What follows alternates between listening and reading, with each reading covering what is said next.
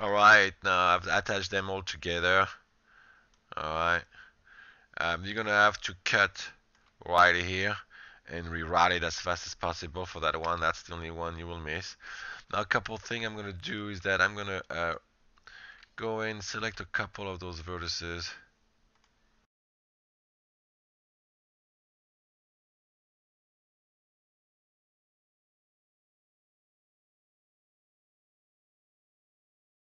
See that?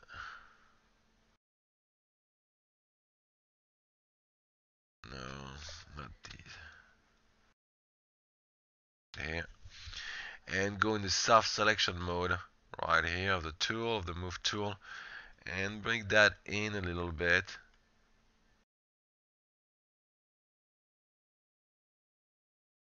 Alright, I'll add some loops. I'll bring those up forward a little bit right there.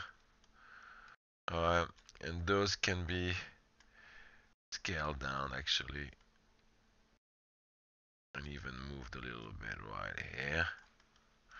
I can add some loops right here. And if it doesn't go across, that's okay. Faces, if I want a loop that goes all, actually, I can just cut through that if I want to.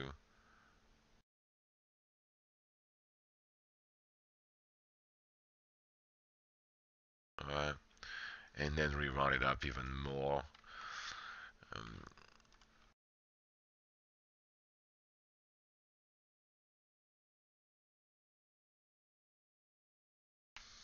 Section tool is always a doozy in my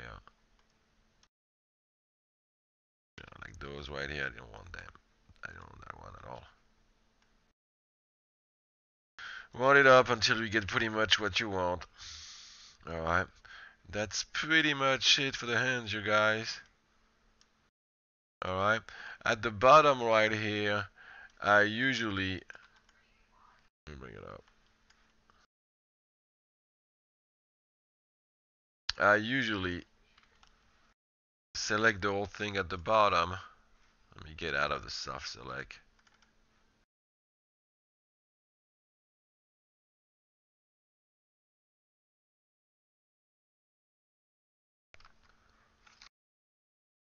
Very often I just delete the whole thing at the bottom.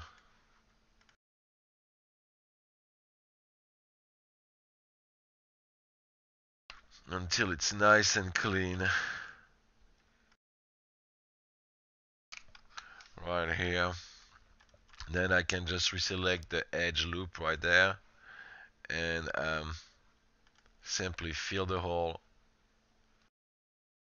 And then after I fill the hole, select that mesh and I'm going to poke it.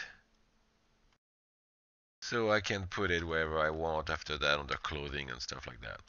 Alright. If you have no clothing, you need to have the same anchors of points right here that you have at the end of your arms, obviously on your wrist, on your arms. Alright. That's pretty much it. Now we can soften the edges.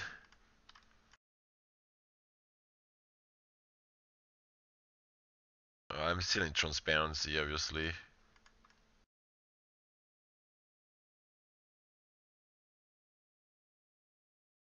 That's pretty much it, you guys. And you replay it a little bit more. You'll have more time than me and on the video to do that. You might want to even take right here. I like the sculpt tool sometimes.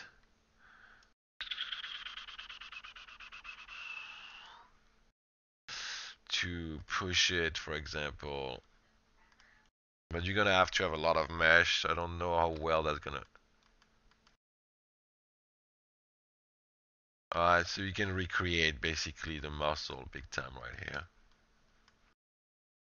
And then you can smooth things out also if you need to.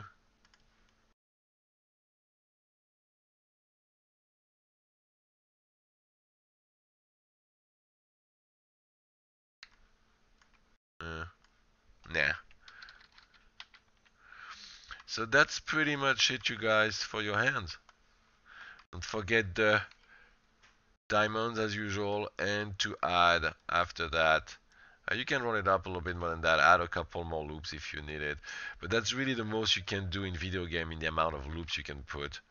Alright, after that it gets to not work very well. So replace your stuff. Oh, that one went wazoo.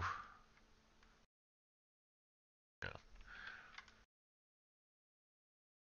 Sometimes you'll have to replace the wireframe on those properly if it goes across like that. Okay, that's pretty much it, you guys. Remember, this is the most complex type of hand you can get for a video game. Alright, you'll most likely not encounter that very often. The three fingers right here, those three fingers right there, are all together as a mitten, basically, and you have only the trigger fingers. That's how it works basically in video games. So you'll get the mitten with only the three fingers together. The lower one of the trigger fingers and the thumb are the only thing you will see. Okay, have fun with the hand, you guys. It's actually really fun to do. Remember the trick that I showed you for the side when you start. That's very important. Take it easy.